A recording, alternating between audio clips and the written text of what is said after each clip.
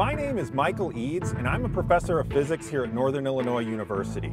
Now, one of the things that physicists study is moving objects. Moving objects can be described by Newton's three laws of motion.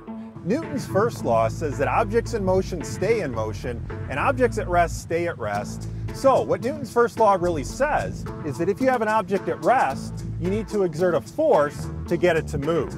So in order to become a moving object, they have to have a force, a push or a pull, exerted on them.